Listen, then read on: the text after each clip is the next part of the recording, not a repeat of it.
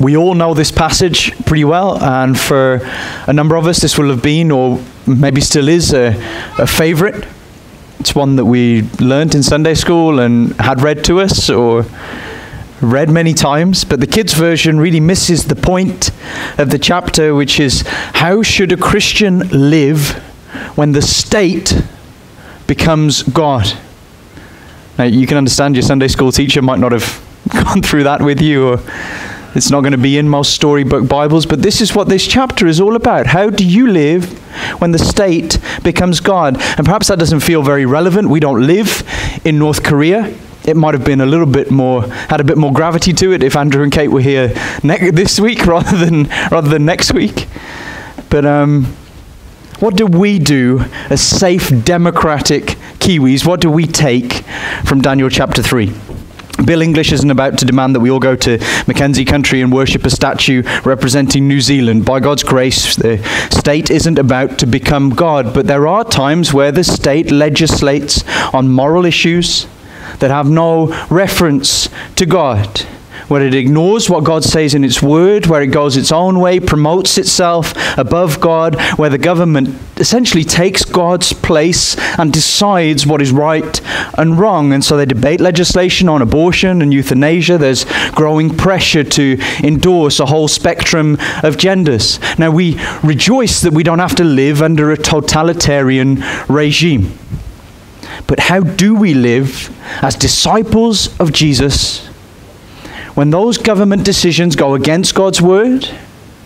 And how do we continue to stand when government or culture go against God, tries to replace God, or demands that we follow them rather than God? That's the crucial lesson we get to see in this chapter. And tonight all I want you to see is how the state, how Babylon made this transition to God, how the state became God. First, we get the scene set for us in verse 1 to 7. Nebuchadnezzar's experience in the previous chapter, which seemed so positive, is very short-lived. It hasn't affected him in the way that we hoped. That chapter ended with the king worshipping God, but it's so short-lived, and now his attention has turned back to his own ambitions. He's raised this giant statue on the plain of Dura. It's 30 feet tall and 30 meters tall, but in terms we all understand, and 3 meters wide. So it's this weird kind of skinny, gangly statue. And immediately our minds are taken back to chapter 2, aren't they? And that image from the dream. And it's hard to tell why Nebuchadnezzar is doing this. Some commentators think that he was quite proud of being the head of gold and is showing off then, and others, and I think this is perhaps a more compelling position, would suggest that he's actually a bit afraid of being replaced by this incoming second empire, and so he's consolidating his power, trying to beat the prediction and the prophecy, trying to make himself and his kingdom something that's going to last forever and secure his place in history. But whatever the reason, the statue's erected, and then there's this huge dedication ceremony. He orders the attendance of every government official, verse 2 to 3. The king Nebuchadnezzar sent to gather the satraps, the prefects, the governors, the counselors, the treasurers, the justices and magistrates. You notice justices and magistrates. So not even the law of the land is above the worship of the king. There are going to be no checks and balances, no protection from a tyrant ruler. The law comes second to worshipping Nebuchadnezzar's image. Nothing to prevent corrupt leadership. Everything is going to bow to the authority of this image. And then to make sure that everybody's in a worshipful mood, an MC introduces the event in verse 4. A herald proclaimed aloud, "You are commanded, O peoples, nations, and languages." And then the best orchestra in Babylon has been employed.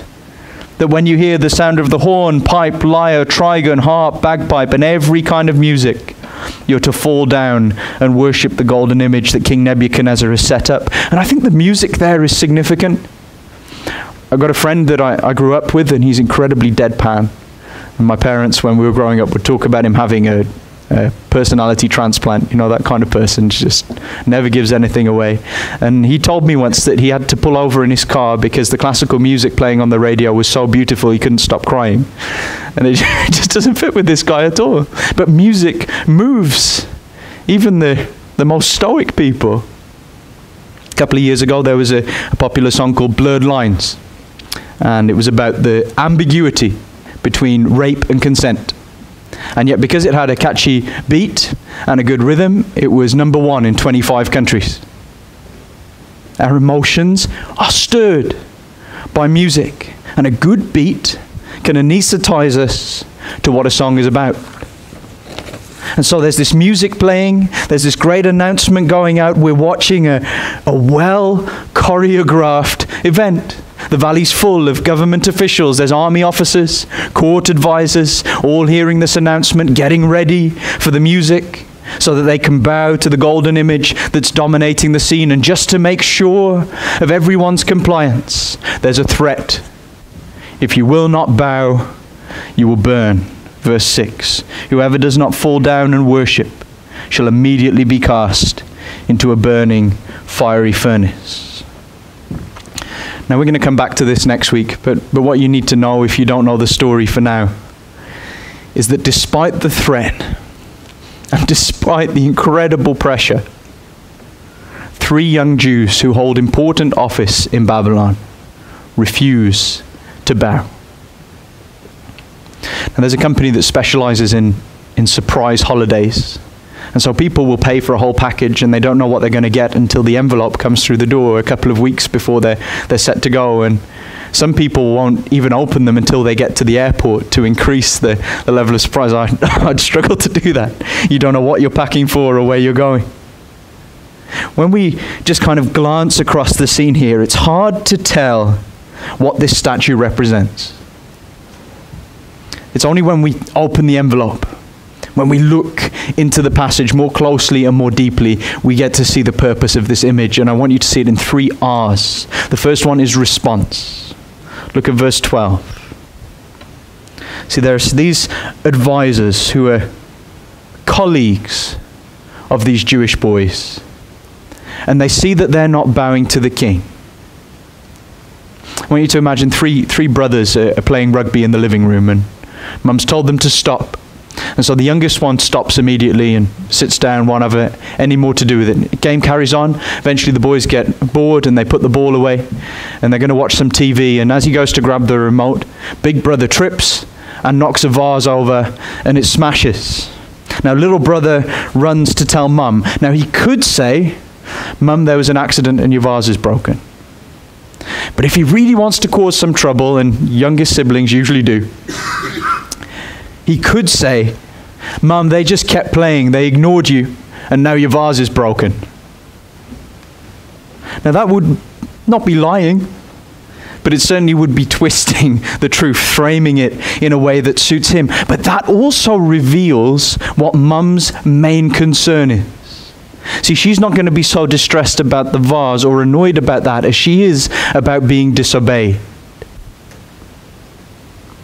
Now these advisors say to Nebuchadnezzar, these men don't serve your gods. But that's sandwiched between 2 other things. They don't have to lie about that. They don't have to make anything up about these men not serving, not worshipping Nebuchadnezzar's God, because that's not what's going to make Nebuchadnezzar mad. But look at what they say in the middle. These men pay no attention to you. Now that's just nonsense. They wouldn't have survived at court if they just didn't listen to anything the king said. But here we see Nebuchadnezzar's deepest need. It's revealed what's really going to make him angry. It's what this image is all about. Nebuchadnezzar isn't just creating another god to stuff into Babylon's crowded pantheon. It's all about him. It's his pride that gets hurt at the idea of these men not listening. It's his right to be adored that's being challenged. These Jews are not worshipping the golden image, they say, that you set up. The second R is reaction. Look at verse 13. Nebuchadnezzar is in a furious rage. He's not angry that they don't serve his gods. He already knew that from the previous chapter. Daniel made it quite clear that he was working for another god. But now they're not listening to him. See, it's all about Nebuchadnezzar. This whole thing exists purely for his glory, his worship. The king is making himself into a god. And then the last clue is that the king's heart, well, the last clue into the king's heart, the last thing that we see here, it's not from the king or from somebody else. It's from the author, the person who's writing here. Did you notice as I read this before, we read 18 verses, and 9 times, every other verse, actually twice in verse 3, we get the words set up. We're being told constantly that this statue is set up by Nebuchadnezzar. And so this statue it's got that one purpose. It's all about him. It's nothing to do with the statue. It's not about bowing down to the statue. It's who's behind the statue. And the author makes it plain. It's all about Nebuchadnezzar. He's making himself God. Now, I want you to see how far that goes, because it's easy to say the king's making himself God. I want you to see the parallels here, and it always makes me nervous when none of the commentators pick up on something like this, but the parallels are clear and plain. So here we go. Number 1. Nebuchadnezzar demanded worship. And that worship, verse 4, was to come from all people. And it would be a kind of worship that embraced all kinds of cultures. See, amongst the instruments that are listed there, some of them are Persian, some of them are Greek, and the horn and the pipe are Jewish instruments. And so just as Nebuchadnezzar has gathered to himself by conquest people from all nations, he's bringing those cultures into a melting pot in Babylon and bringing them all together now to worship him. It's all nations participating in worshiping Nebuchadnezzar. Now, God demands the worship of all creation. See the link? You see what I'm saying? Psalm 150 verse 6, let everything that has breath praise the Lord. And he doesn't exclude certain nationalities, but Revelation pictures worship in heaven as a great multitude no one could count, from every tribe, nation, people, and language standing before the throne and the Lamb. Second parallel. Nebuchadnezzar was furious at refusal to worship. You see, he had planned this whole scene. He'd been daydreaming about what it was going to look like to have the whole valley of Dura bowing down to his image, his creation, worshipping him. And then he hears 3 Jews have ruined it. They've stopped it being perfect. It's only 99% of what he'd wanted. So they've robbed Nebuchadnezzar of his glory, of this scene that he had in his mind, and he was mad. The parallel's obvious. God is angry when people refuse to worship him. He warned Israel not to test him by giving his worship to idols. Do not worship any other god, for the Lord, whose name is jealous, is a jealous God. Exodus 34:14. And the Lord Jesus in the same way was angry with the Pharisees. You hypocrites! Isaiah was right when he prophesied about you. These people honor me with their lips, but their hearts are far from me. God had asked them for heart worship, for love, but they refused to give it. They robbed God of his glory. Third parallel. Nebuchadnezzar punished those who refused to worship him. See, Babylon had expanded massively under his reign. More buildings meant more bricks meant bigger furnaces. And we've all seen picture Bibles of furnaces that look a little bit like medieval furnaces made out of clay. The reality is it was probably a pit in the ground with some steps going down, and just the fire would be started down there, and more things could be thrown on top after that. So just like a fire pit, but we can't say for sure. But this is his furnace, and you can imagine the kind of fear that something like that would create. It's full of flame and smoke and power. It represents Nebuchadnezzar's strength as a builder, and it would become his justice now against anyone refusing to worship. And you notice also how Nebuchadnezzar demands the way that he is to be worshipped. He's the one who says what must be done. It wouldn't have been enough for Shadrach to say, oh, I'm really sorry, King, but I was just worshipping him in my own way, quietly in my heart. That would have landed him in the furnace too. He had to bow. Now God sets the way that he's worshipped. He says that the worship that he accepts is in spirit and in truth. That means from a heart that's made new by the Holy Spirit. And worship that's in accordance with his word. That's what God is looking for. Anything less, even your own way of worshipping him, will land you in hell forever. He is God. He decides how he's worshipped, and anyone who refuses will face his wrath. I just want to read to you very quickly from Matthew chapter 13. Incredible words in parallel to this passage. Verse 49. Jesus is speaking about the end of time. So it will be at the end of the age, the angels will come out and separate the evil from the righteous and throw them into the fiery furnace. That's what Jesus calls hell here. In that place there will be weeping and gnashing of teeth. You see what I'm saying? Drawing these lines between Nebuchadnezzar and God. This isn't just an empty thing when I'm saying he's setting himself up as God. He's literally doing that. Demanding worship. Setting the way he's to be worshipped. Furious when he's not worshipped.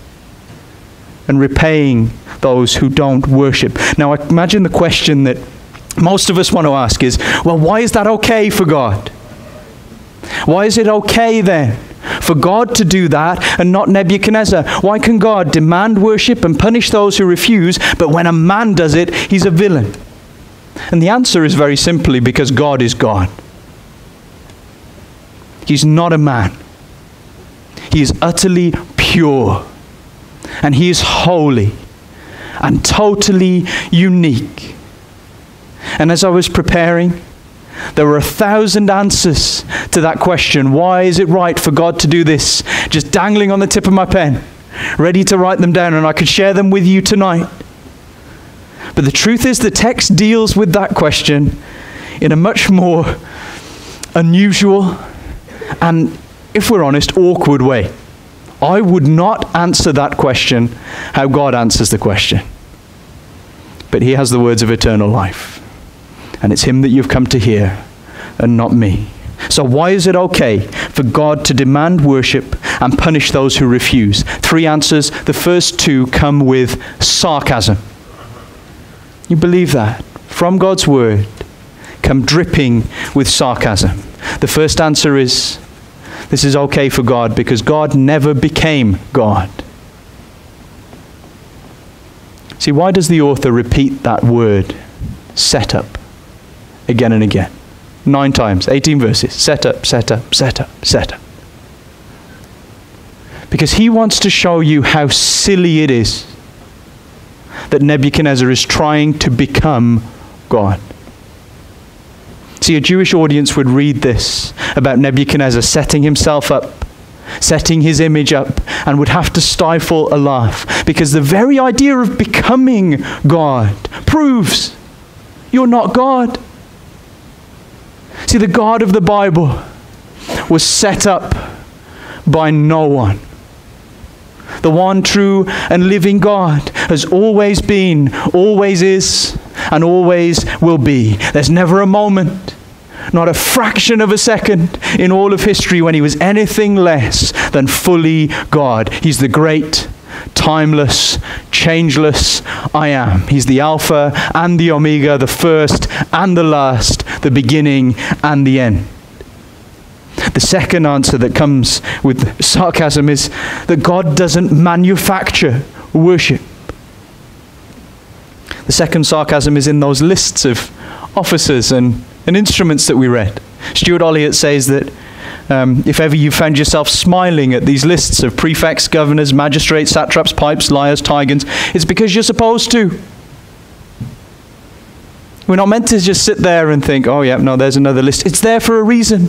Repeated time and time again. It's saying, look at the lengths that Nebuchadnezzar would go to. All that pomp and procession And yet it's so empty. It's so forced. I read a great story about a Presbyterian missionary named Don McClure who was in the Sudan. And one of the missionary women that his team was with had thrown away an old corset. And they found out on Sunday morning that one of the chiefs had been rummaging through their bins because this man walked into church with an air of superiority, wearing this lovely used corset on his head and nothing else.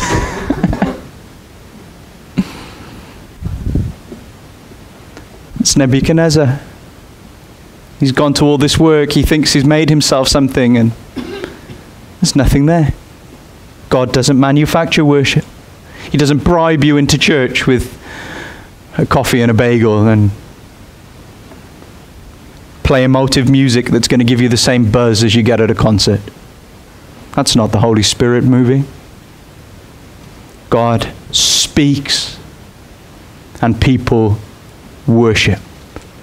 The Spirit of God moves hearts and people worship. The truth is preached and men and women worship by abandoning the things that they've been living for and change heart and mind towards God. They live and by their living worship God. See, Nebuchadnezzar as king had a right to rule and to respect, but not to worship. Only God deserves worship. And not only does he deserve it, but his nature demands it. Just as you can't look at the sun without shading your eyes, nobody can see God and fail to worship. And so you think of Saul on the Damascus road, meeting the Lord Jesus, falling off his donkey and worshiping. You think of John in Revelation and Daniel later in this book, meeting the Son of Man. You think of some temple soldiers come to arrest the Lord Jesus. And just 3 words, I am he. And they fall on their faces. There's this slither of his person that they see. A fraction of his divinity is revealed. Revelation and worship. Nebuchadnezzar did everything to make himself glorious, worshipful. He couldn't make 3 Jews bow. Why is it okay for God to receive worship? Because he's not a flawed, sin-ruined, broken, depraved, proud, petty, lusting, spiteful human. He is altogether different. He is pure, unbounded love. He is might and majesty and holiness. He's a consuming fire. And he's light in whom there's no darkness. God is not a man. And until we get that into our heads, until we believe and think that, we'll always stumble on questions like this. Now the third answer is serious. The laughter fades, the sarcasm's gone, and we're faced with a painful reality. God is not impotent in punishment. See, when Nebuchadnezzar tried to punish the men who refused to bow, he could not do it. And his furnace, the symbol of his might and now his wrath, could not do it. Because Nebuchadnezzar is not the real power in the cosmos. And he could have all Babylon bowing, but that didn't make him God. Last week I was at Waipapa Point and watching these 2 sea lions really going for each other. You know, they're biting each other's necks and fighting each other, desperate to prove which one's the strongest. And they're just going for it until this sea lion that was about twice the size of the bigger one of the 2 comes roaring down the beach, and they just scatter. They're out of there because their power is nothing compared to that one's. There is one true power in the universe, and it's God. Look at verse 17. Look at what his people can say. If this be so, our God whom we serve is able to deliver us from the burning fiery furnace, and he will deliver us out of your hand, O king. There in Nebuchadnezzar's hand, he thinks he can do whatever he wants with them. He could just crush them like that. But he can't close his hand because God has moved. And when he moves, men are powerless, even the most powerful men. Even Nebuchadnezzar and his furnace could do nothing to God's people. He was impotent. but the power of God is never limitless. Let's apply this then. This is the awkward thing, and it seems so hard for us when we first hear it, but I don't want to miss it. It's so important. It's so clearly here in this text. God laughs at the arrogance of men who set themselves up as God. And so when Soviet chairmen or Korean dictators or African generals make themselves or the state into something to be worshipped, and they hang the flags and they march the troops and they have the great patriotic speeches, you understand there is not a hint of concern in heaven. And though the whole world might be panicking and it might be taking up the news 24 hours a day, there is not a whiff of fear in heaven. And when they flex their muscles against God's people and they say you must stop meeting and you must stop worshipping and you must live and give to the state or suffer the consequences, there's no nervousness in God's heart that his people will come up against something that he can't save them from or supply grace for them in. See, God says, why do the nations rage and the peoples plot in vain? The kings of the earth set themselves, and the rulers take counsel together against the Lord and against his anointed, saying, let us burst their bonds apart and cast away their cords from us. He who sits in heaven laughs. The Lord holds them in derision. Having said that, the next thing I want to say is God grieves at the actions of men who set themselves up as God. I don't want you to think that the living God is heartless. And though he laughs at their empty arrogance, there's no laughter over what they do. There's no laughter at people being killed or lives ruined or laws being made. The creation's sin grieves the Creator, and he will hold everyone accountable according to their works. And this is why you are commanded, pray for your government.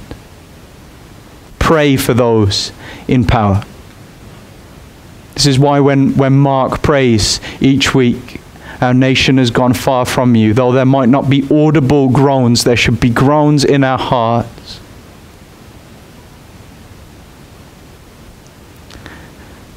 Next on, you need to see God will not be denied worship. Nebuchadnezzar couldn't make those 3 Jews bow, but when Jesus comes in judgment, not a single person will be standing. At the name of Jesus, every knee shall bow, in heaven and on earth and under the earth. And lastly, God will not fail to punish those who refuse to bow, who won't worship. And this is where we need to bring all of this down to a tiny point and apply it right into our hearts, because it's not only nations that set themselves up against God, but individuals too. When we ignore God's word and turn our backs on the Lord Jesus and try and make our way through life without him, you're saying, I know best. I'm in charge. I've got the authority to decide how I live. I'm God here, giving God's worship to you.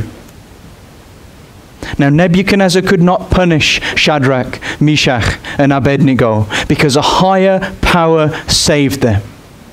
Now, what higher power will rescue you, sinner, from the hand of an angry God?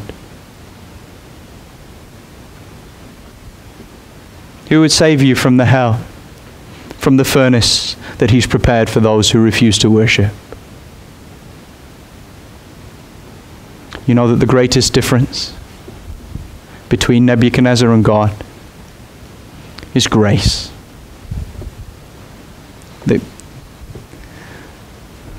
The one power able to prevent God from crushing you is God himself, and he's provided a way for that not to happen. Not only is he a God of power and holiness and justice, but he's a God of grace. And at great cost to himself, he's made a way for us rebels to be saved. He sent his Son into the world, and then to the furnace of Calvary in our place. And he suffered your hell on the cross. And if you'd repent of your sin, throw yourself on his mercy, God would forgive you. He'd give you a new heart fit for his worship. and for his company forever. And the last thing, the very, very last thing I want to say, is that worship that God has planned for himself is nothing like the kind of worship that Nebuchadnezzar had planned for Babylon. Imagine how dull and boring that would be. Waiting for the music to start so you can all bow down. The worship that God expects of his people is first relationship. It's getting to know him and loving him and rejoicing in his company and learning more about him. And then it's relationship with his people, that we might love one another. He brings us into this huge family that's so multifarious and from different backgrounds, to help each other and love each other. And it's mission as well. As worship, he's given us work to do that's of eternal value. And we could spread it out to the most widely encompassing word of just life. That every aspect of everything we do every day is to be worship. Our work and our friendship and our hobbies. All of these things can be used for glorifying God. What a great God he is. How petty and small he makes Nebuchadnezzar look. Let's pray to him.